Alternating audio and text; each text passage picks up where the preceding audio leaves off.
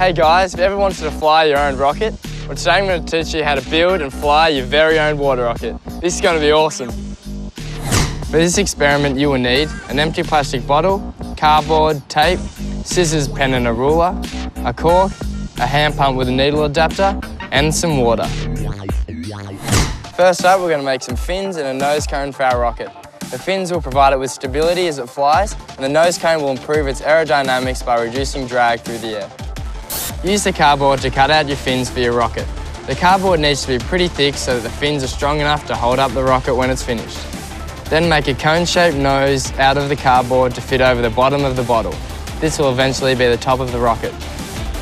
Finally, stick the cone and fins on using the tape.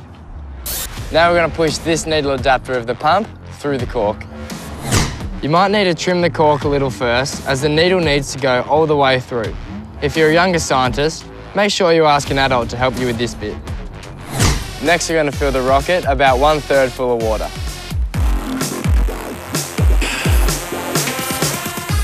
And then you push the cork in tightly.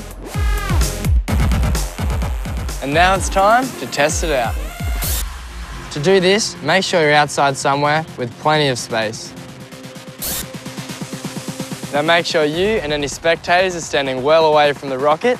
Now start pumping air into the bottle.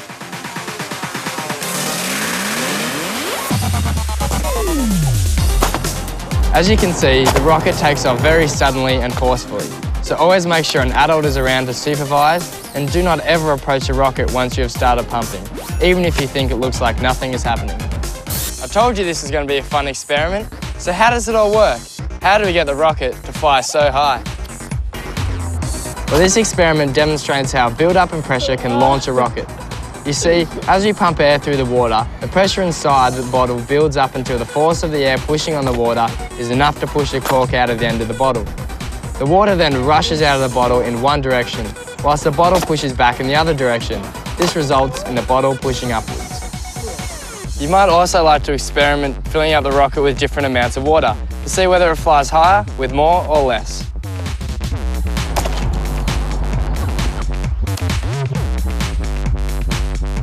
Some of you may have heard of Isaac Newton's third law of motion, which says with every action there is an equal and opposite reaction. And I think this couldn't be better demonstrated than with this very cool water rocket experiment.